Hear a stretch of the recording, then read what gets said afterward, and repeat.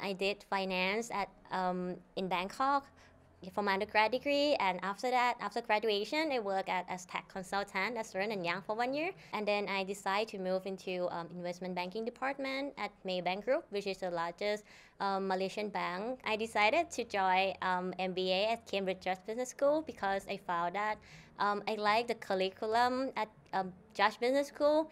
There are a lot of projects that we can work with the client and we can create a real impact for them. I think also we can learn a lot from a diverse class, the classmate and also the teammate in our group as well. I have background in investment banking and I would like to move into impact investing industry. Study MBA at Cambridge just would provide me opportunity to learn more about impact investing and also can connect and network with the people in this field.